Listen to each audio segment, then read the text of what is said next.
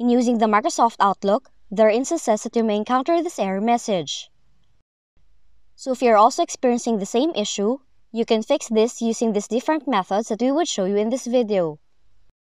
Now for the first method, you can update or create your Outlook profile with the RPC encryption. And to do that, search for Control Panel in the Start menu, select Mail, click Show Profiles,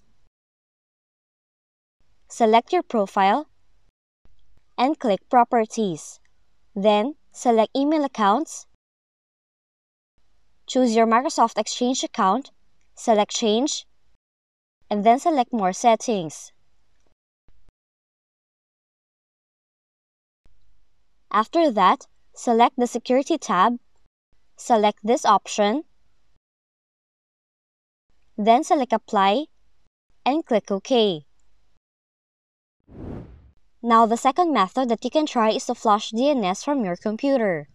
Try doing that by typing CMD on the Start menu, right-click on it, and select Run as Administrator. Then, enter the following command, then press Enter. Once done, close the elevated command prompt and check if the problem still appears. But if those two methods did not work, you may try to disable your antivirus software and see if you can connect your Outlook to a Microsoft Exchange server. For the next one, the error can also be solved by manually adding the necessary data to the registry. Do that by searching regedit on the Start menu,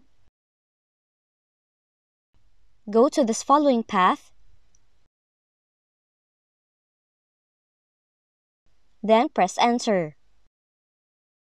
Then right-click on this folder, select Export, and then save the file on your computer.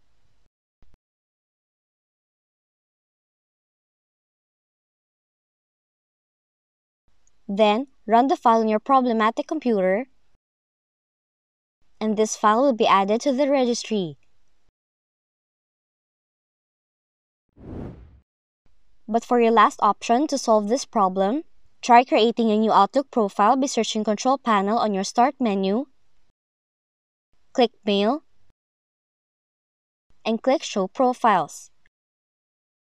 Then, select Properties, click Email Accounts, choose an existing profile, and click the Remove option to delete it.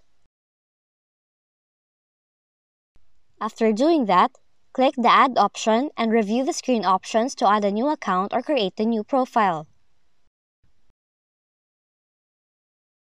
Then after deleting and adding an Outlook profile, you have to restart your Microsoft Outlook on your computer. Now those are the possible solutions for this error message in the Microsoft Outlook.